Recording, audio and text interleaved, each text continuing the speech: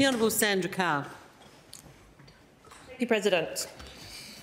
I rise to make a brief comment on an opening I had to attend recently, but I'll also, while I'm on my feet, express my support for the comments just made by the Honourable Peter Foster, and I thank you for that contribution. Earlier this month, I had the opportunity to attend the opening of the Women's Wellness Centre in Geraldton. It was on the 8th of March they officially launched the centre, and it was it's now officially up and running. It's a centre that's being provided by an organisation in the Midwest called Desert Blue Connect. If those who don't know, Desert Blue Connect is a community not-for-profit.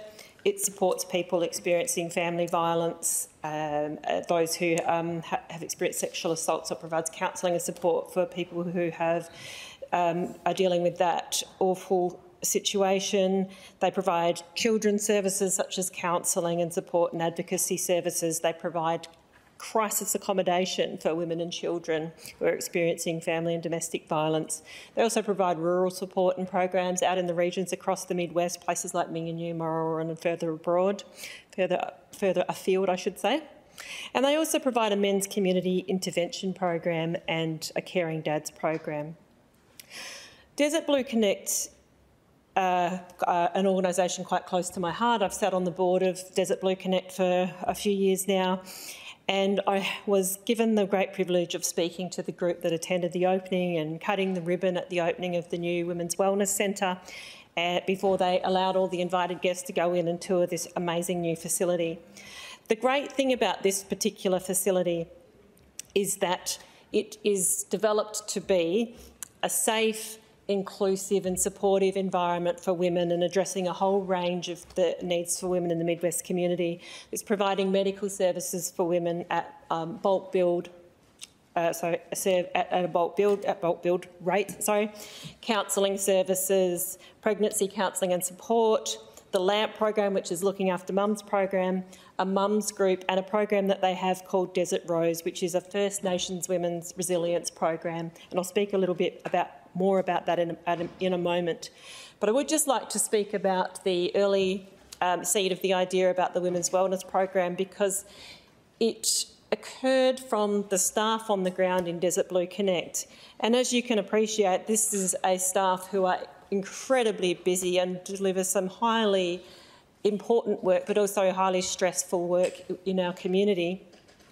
And in amongst all of the busyness of the work that they deliver and the important work they deliver for the people of the community, they had the seed of the idea of being able to provide a tailored, specific women's wellness service for the Midwest community. And they took the idea to the leadership of Desert Blue Connect. They researched facilities and buildings nearby where they could develop that facility, and they kept advocating and making it easier and easier for Desert Blue Connect as an organisation and the board to say yes to this program. And the work that they have collectively done to establish this facility and open it and have it up and running to provide that service for the community is a great credit to everybody involved. I really do thank the CEO of Desert Blue Connect, Russell Pratt, for listening so carefully to his staff, recognising the need for a service like this in the community, and working collaboratively with the community, the board and all the various groups involved in helping to build and fit out and provide the service. I know it was a lot of work for Russell and the Desert Blue Connect leadership to find doctors. It's a regional service, so doctors are always hard to find, and they put in many, many hours getting female GP and then a substitute female GP while the new GP had to go on leave. It was a lot of work for them, but they've really persevered to make sure that this service is available to the community, because they recognise how very important it is. The tour of the facility was a really wonderful experience, because you go inside and you can see the love that has gone into creating that facility. It's warm, it's welcoming, it provides safe spaces, and each of the staff are in their various rooms and spaces in the building. There's a space for children to play if the parents are in getting treatment or counselling. And every space is designed to feel warm, safe and welcoming. And I think that is a particularly important consideration, and it shows the heart and soul of that particular organisation and the love that they put into making sure that they really care for some of the most vulnerable people in our community. I would like to speak just briefly to the Desert Rose First Nations Women's Resilience Program and just explain a little bit about what that's about. As a member of the board of Desert Blue Connect, I had the privilege of listening to the creator of that program speak about what the work that program delivers and why she had created it. So just to explain what Desert Rose is, it's a culturally safe life skills program specifically for First Nations women, created by a First Nations woman.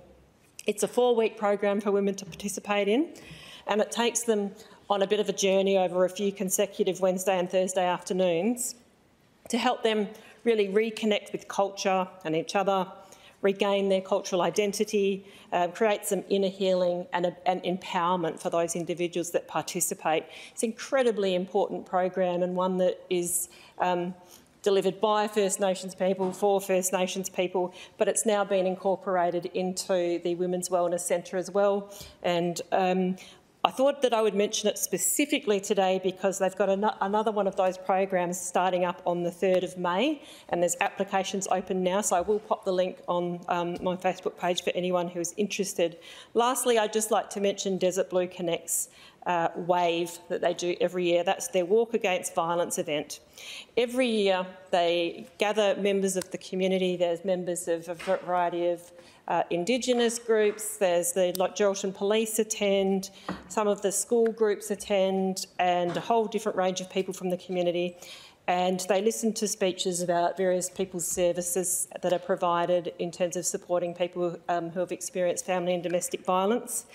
And then the participants walk along the foreshore and down the main street of Geraldton through the CBD. It's just a very quiet, peaceful walk through the community. And the most recent one that I participated in was we had this really beautiful moment where we were walking along the foreshore, and there was a lot of people out that day, a beautiful day, and groups just broke into spontaneous applause, and that was a beautiful display of support for a lot of people who are in marches like that for reasons which I probably don't need to elaborate on, but it was really heartening to see that that message is seeping through, and they felt the support, and it is definitely a goosebump moment, and I have them right now.